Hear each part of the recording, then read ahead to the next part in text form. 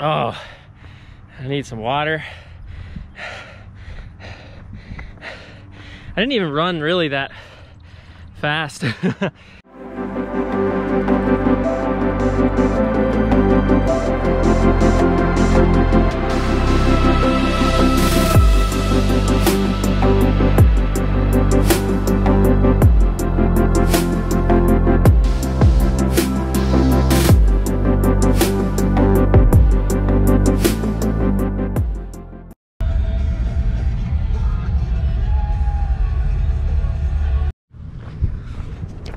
All right, so it is a beautiful Sunday, and in an effort to save my shoes, as you saw the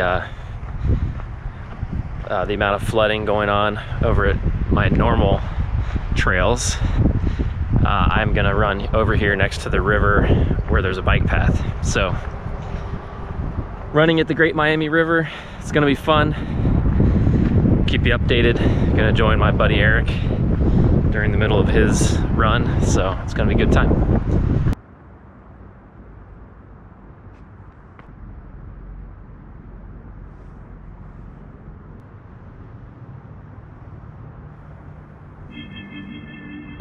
All right, so while I'm waiting here for Eric, just wanted to say this is day 2 of Grindstone training. I think the name of the game with this training block is going to be to try to get as much rest as I can when I can. Nutrition is going to be something that I need to pay special attention to as well. All right, well, Eric should be coming up here soon. Grindstone day number 2, here we come.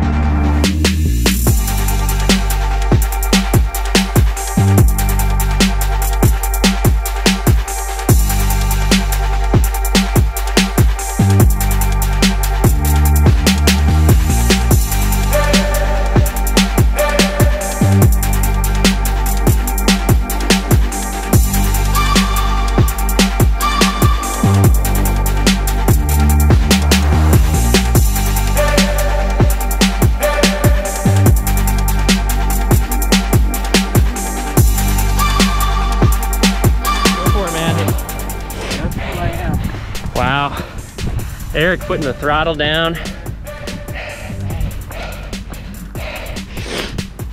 Oh, I need some water.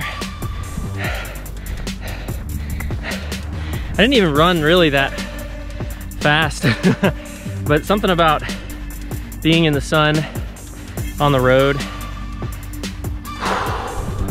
Garmin told me not to run today. Just saying. Which is the weirdest thing. I need to talk to some people about trying to change something on my Garmin ecosystem so that it doesn't treat me like such a wuss. Because I needed to run today. This was amazing. All right, here comes Eric. He's turning around. He's continuing on. You're the man. Soon again, right? Yes, absolutely. Thank you, man. Yeah, there he goes. And now off I go. Get some water. All right, so I'm heading off to get some groceries, and I'm taking you along. Had a good run today. Went about 6 miles.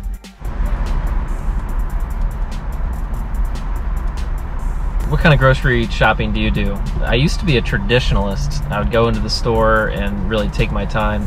But ever since COVID, I've been doing the click list here at my local Kroger grocery store. It's just so convenient. It's so nice. So that's what I'm doing here right now, waiting for my click list. Hold on, I'll be right back.